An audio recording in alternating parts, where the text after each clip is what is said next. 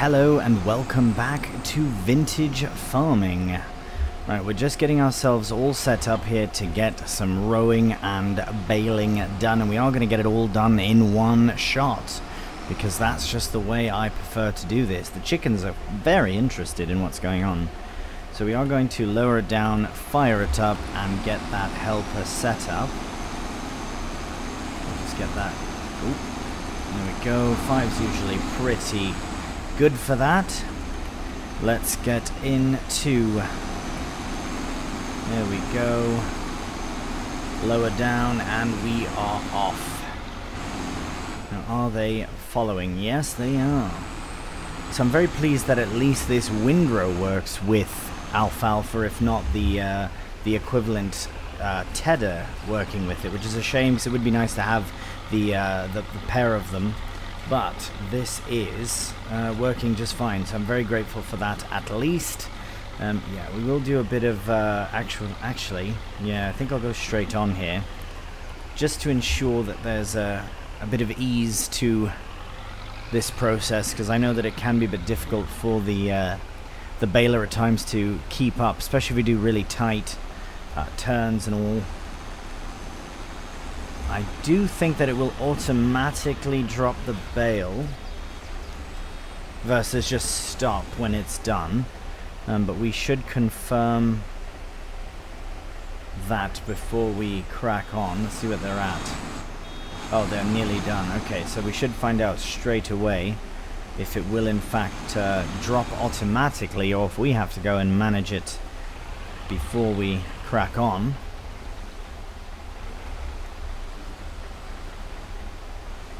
Wonderful. So there's a small chance, and I hate to say it, but a very high chance that we will get too far ahead of the baler before the before it's done, because it'll probably stop, as it sometimes does, just because this goes so much quicker than the baler, and the baler is stopping every bale, essentially every bale that is created. So yeah, hopefully it doesn't stop too soon, but if it does, I always just end up catching up to it and going from there. So as long as I can do a nice couple of roundabouts, at times I may stop and wait for it, just to confirm that it is still following along. But I think for the most part this first little bit is pretty simple, especially with the headland. If I do take my time overall, seems to work out quite well. But if we do end up having to stop and wait for it, that's fine. But I think the best way to crack on with this, because we do want to move on to December as well, we do have rain coming, so ideally we'd want to shift these bales as well before the rain. But if it is during the rain, at least they will be shifted one way or another before they sit in winter. But I think we should probably go this way and around if we can. Yes, we can. But yeah, I think it would be best to try and clear them as well. But other than that, November is essentially done. And I don't... Oh, I think it said... stopped? Oh no, still going. Brilliant. Absolutely brilliant. But yeah, so I will try and get this sorted, as I say, quickly in a time lapse, just to get it done. Oh, this is going to be bad.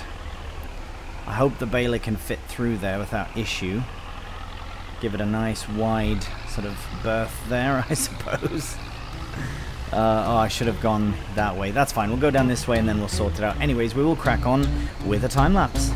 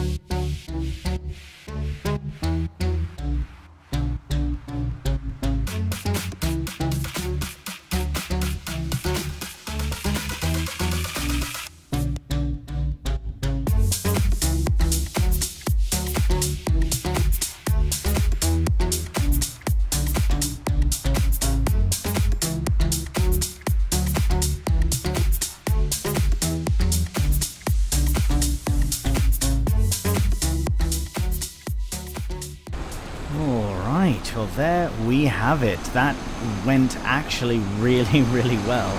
And I need to remember that for the next time that we do this job, because that was absolutely the most efficient I've run this field ever.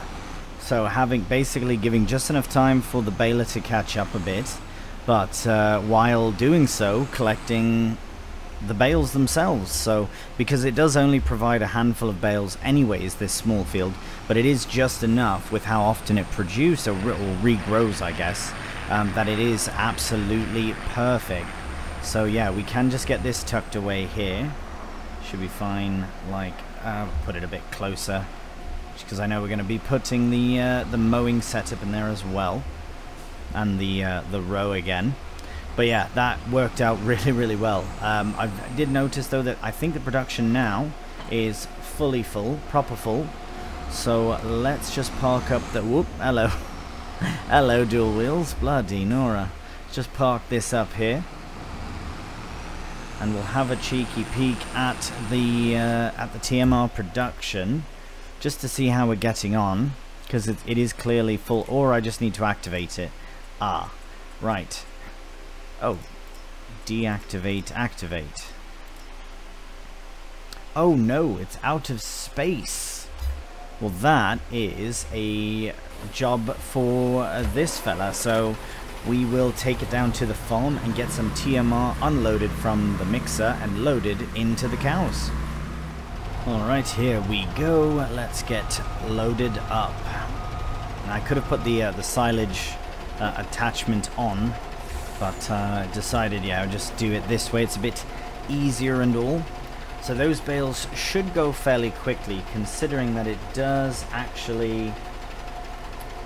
well, I mean, it goes quickly, so that's kind of the big thing. Let's have a look, though, how quickly it goes. It's not taking it yet. Oh, it might be taking from the bales that are there. Right, that's fine. That one will go straight away.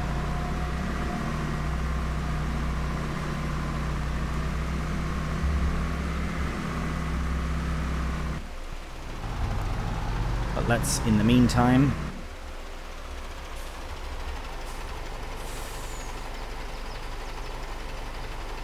let's get that unloaded. Right.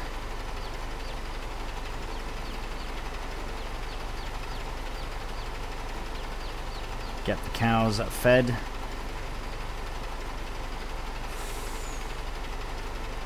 And there we go. Let's see how their food is doing as well. Oh yeah, okay. Well, we can easily bring in another full load. That should be no problem. Now, these are at 2,000, it says. I don't intend on selling them, but at what point do you sell off your aging Holsteins? Or cows in general, as we've got the brown Swiss as well. But basically, these 5 are... They have just reproduced, if I'm not mistaken. Yeah, so we've got 1... Oh, right, because it was the 4 males and the 1... Right.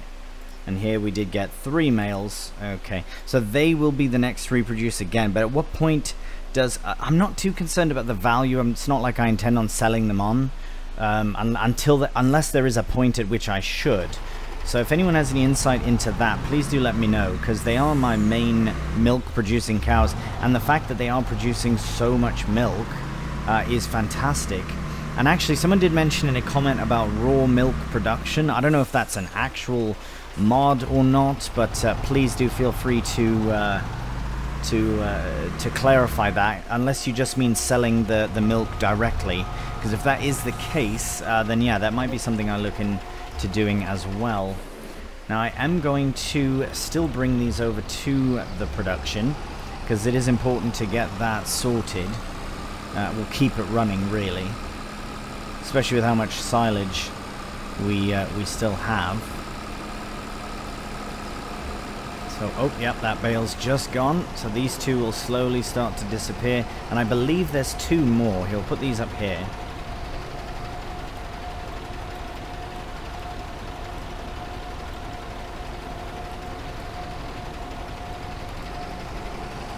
Right, come on now. Sure, that's fine as well, I guess. Whatever. Cheeky bales. Right, there should be... Oh, is that it? Oh, that's it. Right. Okay, no matter. Oh, actually, do I have the mod which allows me to remove a partial bale? I don't know if I have it on this one, but it's fine. We're going to need more alfalfa. We're going to be getting more alfalfa bales anyways. So I think what we should do is just leave that there for now. We'll get this put away. Now I'm just trying to think of December. What can we do? We might be able to sell some milk directly, which I was saying before, that's possibly what you meant by raw milk production, just by doing it like that. But I'll have to double check on all that. It's very likely we will sell some milk directly, just because the dairy that we have cannot produce it quick enough. Cannot produce butter or cheese quickly enough.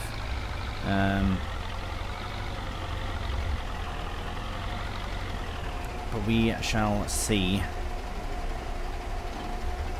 Right, okay, we can... Oh, right, we got to put the tedder away as well. I do quite like this tedder. Like I said in the last episode when we were faffing about with sorting out the tedder, I do quite like this one, so I'm glad in a way that we do still have it, but it would be nice to have a bigger, older tedder, but it's not a priority, because this one does work for exactly what we need it to do. So that is very, very good. Let's get this tucked in just like that, and actually we can just leave the whole thing there. Let's go and check on... Oh, and here comes the rain. What timing is that, eh? Blimey. Okay, let's get this loaded into the cows one more time. I think one more should suffice. I was planning on doing some slurry spreading, and, well, maybe muck spreading as well. But I think I'll wait until... we could even do it in December. It's just I like to keep those jobs for the times when it's not as unrealistic. Like during rain, I don't think you'd spread slurry. During the winter, I don't think you'd spread slurry unless the ground is not frozen. So we could possibly do some in December, but well, sunflowers and corn are my next two crops. So sunflowers into field 31 and corn into 33. So really, we could even just wait until March, April. Oh right, this is nice and finished. So this one does need it more than that for now. So I think, actually 99 for alfalfa could do with it as well. So we'll just have to see. I won't be doing it in the rain. I think we are done with, actually I'll just leave this parked up here for now, because I think we're good for food for them for the time being. Yeah, that's loads. The milk as well is absolutely ridiculous. Oh no, we need to get more. Okay. It's okay. It's just gonna keep going until it's empty. So might as well do that one more time, just so we can get those alfalfa bales in at the very least. But I wonder. Yeah, we'll move on to December after this and see what needs doing. But the animals are all fine. We do have to check on the chickens, but I think we have a bit of wheat in that or rather oat that we can give them. So I didn't bring all of the oat over to the factory. But yeah, we'll just do one more load, and it may not take at all, so that is fine. But let's have a look at the chickens. Oh, blimey, okay. Let's... no, not what I'm after. There we go. Oat, right. Okay, oat is probably the best thing to do for them. So let's go to... Right, I'll get this... What I'll do is I'll bring this over to the cows when it's full. There we go. I'll start the unloading process. I'll park it up. Then I'll run to the mill, get the other lorry, and then we can get the chickens fed. And then we'll move on to December. Alright, here we go with the oat for the chickens. I won't put it all in for now. Actually, they don't take all that much anyways, do they? Let's see. I don't necessarily want to put it all in if they don't need it, but they will need it, so I might as well just get it done. Yeah, there we go. Right. We'll get this out of the way. In fact, I might just leave it here for now. We never come through this gate. We don't really have a need to go in there, really. But anyways, that's sorted there. We've got milk in here. This is full, isn't it? Yeah. Now, how are they doing for food? It says they're maxed out, which means... Okay, we do have some left, so that's fine as well. Right, that is all sorted. So, as it's raining, and we are all done with November, we'll have a quick check in the sales. Nothing. So, we will move on to December. See you then. Good morning and welcome to December. A bit cloudy, but a very gorgeous day we have here. That's the last of the TMR from the lorry. So I imagine that they're doing all right. Yes, they're doing fine. That milk, though, blimey. Okay, how about this? If anyone can suggest a production that can utilize milk, even if it's milk and like one other thing or something, I don't know. I haven't really looked into those because I usually sell the milk straight up because it does get a good profit, or make butter or cheese. But our current butter and cheese production is relatively slow compared to how much milk we actually have. Now, I don't know if milk production goes up or something, or rather consumption here goes up in the summer. I don't know if that changes, but yeah, if anyone has suggestions for a milk production that we can use that fits the vintage aesthetic, please do let me know, because we've got so much milk, and I think we're coming up to the time... Oh, we've passed the time. October. What? It's usually September or January. Here, let's look at this instead. Right, yeah, September and January always seem to be the best, so maybe then we'll just wait for January to sell it. 1357, 1373, 1311. I mean, it's not bad. It is going up now, so I reckon that we don't have really anything to do. Oh, we have that to sell. How much have we lost? 2,000, and we lost on it already. We really should get on that. Let's confirm. Canola oil, December. Yeah, we missed a highest opportunity, so let's go down there now. Yes, let's take the tractor and trailer. I quite like this setup, to be honest. The Deutz on the trailer. So let's get that set up. We'll head over to the factory and we'll sell some canola oil. Alright, after this queue of cars, we should be able to sneak in here. Right, there we go. Right, canola oil. Hello. Loads of it. Okay, let's get that beacon off. Might as well shut the engine off here. And that should be enough room for us to manage with our nice new, barely used forklift. Which someone did mention seems to go quicker in reverse, and I think that's because it's a tractor that's going in, well, technically in reverse for it. But yeah, let's, here, what are we doing? Let's do stacks, and then we'll do 4, basically. I wonder if more will spawn as we move this out the way, though. I reckon it will, but let's just wait to see. Now, there should be some lights in here, I imagine. That's a door, that's a door.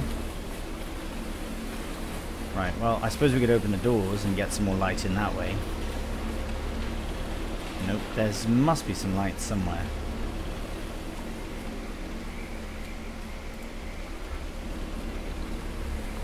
Maybe not.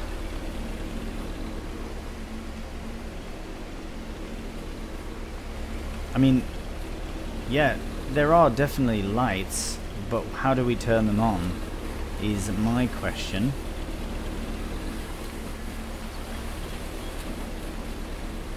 Well, that's alright, I guess. We'll keep that closed. We don't need that open. Shame about the lights. Huh.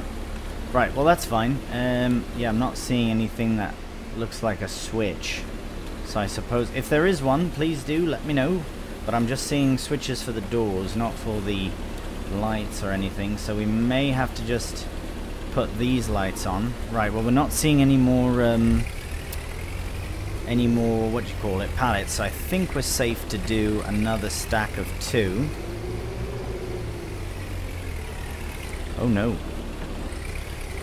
Oh, yeah, this is a bit of a finicky forklift, but I find that anything that's forklifting that isn't base game can be quite finicky. Not even base game necessarily, but like this sort of thing. But as long as we're... Right, that's good. Okay, it's not bad. Yeah, I think that's the limit on it. You can see the... even with that weight on the back, you can see that it's starting to lift. Oh, lost all vision there.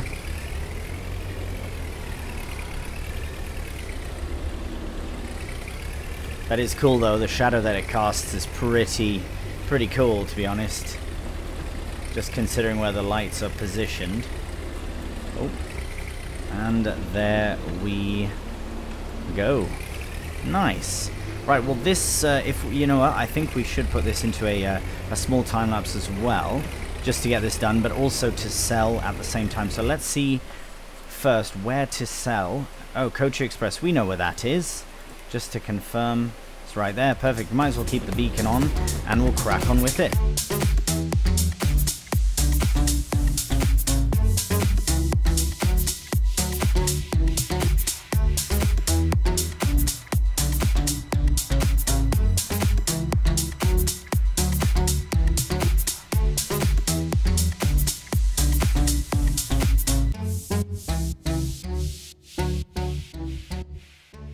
And here we are at the sell point, and the canola oil is selling. Right, let's remove that beacon. It's very bright. 27,000 plus another little bit, another 7. So not bad, about 35 or so. That's what it said before. So that is all right, and it's extra money in for us. So that is also very good news. We also have, no, I think we're all done selling things for December, but we do have things to sell in January, if I'm not mistaken, but we'll confirm that once we're in January. What we need to do now is as we are heading back to the farm, we do have to get, now can I make this turn? Let's see. Oh, not quite, possibly. Oh, that's going to be a bit tight. But we've done it. Happy days. We'll just reverse into our normal spot there. Yeah, we do need to get some slurry spreaded, and I think with the temperature as it is now, even though it is December, it's not freezing, so that's really good. So let's try and see. Right, there we go. Now let's see the temperature before we crack on. That's not it. Right, 1 degree, it's above freezing, so let's do some of that. In fact, let's get it back in the Deutz, because I think that's the best tractor for these bigger, heavy jobs. Whereas the John Deere and the Z-Tour are better off for grassland, even a bit of drilling, rolling, that kind of thing. But these really heavy jobs are best with our chief tractor, if you will, the biggest of the lot in the Deutz DX140. I think it's 143 horsepower. All right, we are right there. What's going on? There we are. Oh yes, let's get it filled up fully. It is very dirty though, and I know we're going to be dirtying it up again, so no point really in giving it a clean, not just yet. This is heavy, bloody Nora. I wonder if we should try and get a weight fixed onto the front of this. Right, we'll do this field first, because I want to get it done. That's what the whole slurry is for. For the alfalfa, we can use a manure, and I'm okay to do that. But let's get this done with some slurry. As you can see, it is working swimmingly well. It's maybe not the right word to use along with slurry, swimmingly, because you don't want to go swimming in the slurry. But what I mean, mind you might do, I don't know. It's not my thing, but to each their very own. But yes, this is going well. I'm very pleased that I split these fields. Having the that field there, still a large field to be honest. It would have been nice to be able to split it so that the poles are in the middle there. But again, it's really not a big deal. We can easily go around them or anything like that. Might as well just do a bit of a headland first. Right, that was the part that was done by the helper on accident, so we can... Actually, this might do the full... This might give it a full fertilizing, this one very small area. Or it won't fertilize at all, one of the two. Right, yeah, this should be a fairly quick job. And I reckon, I mean, if... Right, okay, because the planter cannot drill in... sorry, yes, that's its literal job. Not fertilize while we're planting in, I may end up just doing slurry again on that field. But we've got more time. I think I'd rather do the alfalfa so that it's ready to go when it's ready to go, essentially, which I think is April or maybe March it starts, but I believe it is April. But we should have enough slurry, hopefully, to at least finish this field, and then we can worry about the other fields after that. Right, don't want to waste too much on those turns. But now that we've got a headland done and we've got grass in between the other fields, I think it's easy up and down, if you will. I don't want to drive in that field if I don't have to, because I don't think I can do. So I'll just avoid it altogether if I can. There we go. Right, at least we're getting this done. Yes, it is a weedy field, there's no question about that. But we are in the process of fertilizing our soon-to-be cornfield. So let's crack on with the time-lapse.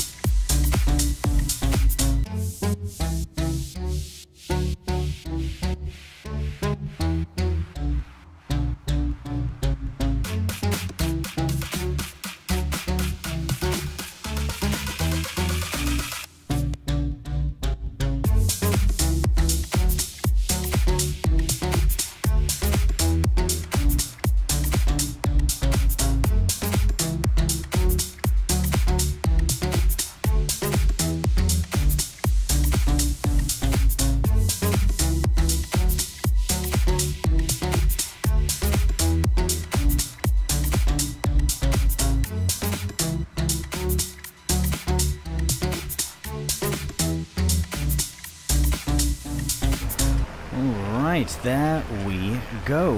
Now I think I might have missed a few bits here and there, and it looks quite rubbish. It looks very spotty for some reason, but I think we'll find out momentarily. I think it is done. You can see the weeds that have been destroyed there, but let's see how the fertilizer is applied beautifully. So yeah, that did nothing, that just went over it. So when we do it again, then that will be good to go. This one we might be able to do at the slurry, but I'll probably wait until we have more, just in case. And then 99, I think I'll use manure for that, because we're not going through nearly as much manure as I thought for this production. As you can see, it's still got loads in. I don't remember how much we had put in initially. It was definitely a couple of bucket loads, but yeah, we just don't go through nearly quick as I thought. So good for seed, good for manure, water is good there. All these are still producing. We still somehow have lots of mustard. It does produce very slowly as well. Same with the milk to butter and cheese, but at least it's constantly selling, which is very nice. Food, so this is full, so we'll sort that out when the cows need food. And then nothing is active here because everything is out. Oat, corn, yes. Honey, we don't have any, but that time will come. Potatoes were the last thing, so we might have some soup. We do, so that's cool.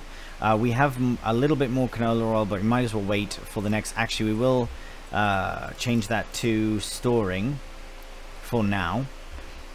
We should actually visit that to see if it's... Yeah, let's just get this parked away. I want to just visit over there just to confirm that it's not spawning them.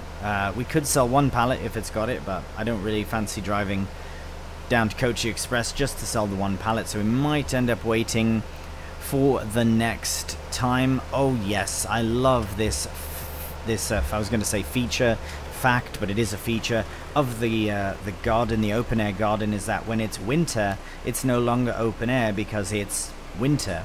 So you've got proper doors on there, which is really good. I really love that. It is so nice to have a little enclosed greenhouse in the winter time, which is always why you can't jump into it, because this is there even though you can't see it in the non-winter times. But that looks so good with it on. Looks really, really good. Right, enough gawking at the garden. Let's get as much of the slurry in as we can. There's still quite a bit, it seems, in there, so let's fill it up and see how low does it go. Oh wow, very good indeed. Pop to the mill here. Right, so nothing has spawned, so that's fine. But I think this is a good place to leave it. We'll leave it in view with the Ford forklift, which we only got to use a handful of times so far. But as we produce more canola oil, more cereal, more potato soup, more eventually sunflower oil, we've got so many things that we're going to be adding in and creating here that I am very excited for it. So yeah, we'll be using a forklift much more in the future, and it responds really well with the 4 canola oil pellets, so that's really good. Right, as always, thank you so much for watching. If you have enjoyed the video, a cheeky thumbs up really does help out the channel, and if you're new to the channel, please subscribe. So until the next one, please do take care, and bye for now.